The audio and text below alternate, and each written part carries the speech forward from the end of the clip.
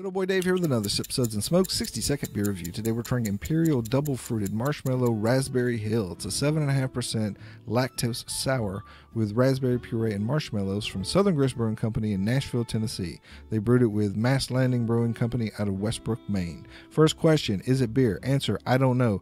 Didn't get any malt, didn't get any hops. What I did get was a bunch of raspberries. It looks like raspberries, tastes like raspberries, smells like raspberries. It feels like raspberries. I don't know what that means. There is some kettle souring in the flavor and some lactose and marshmallow sweetness at the very end. But basically, as it warms up, it becomes more raspberry. It's weird. If you like raspberries, you'll like this. You should try it. If you don't like raspberries, just let it pass on by. I like raspberries, so I'm going to give it a Suds rating of 3 out of 5. If you like this video, check out full episodes of Sip, Suds, and Smokes. You can find them anywhere you can find podcasts. This is good old boy Dave reminding you that anything worth drinking is worth sharing and discussing.